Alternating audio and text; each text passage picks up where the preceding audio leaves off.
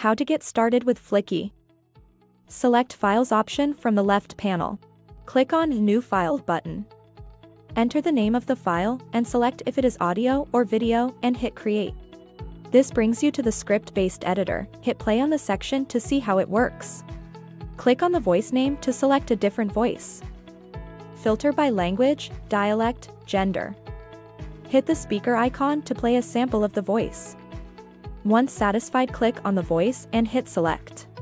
Start typing in or paste your content. To import from a published blog article, click on the More button and select Import from URL. Paste in your blog article URL and hit Submit. Add media to your section by clicking on the thumbnail icon.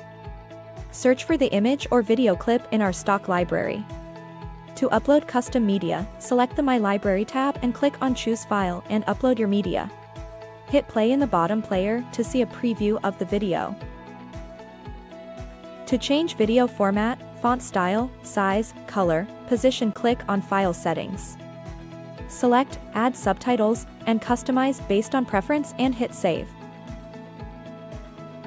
Highlight text to get options to increase speed, pitch of the voice or to add pauses. Add background music by selecting More and click on Background Music.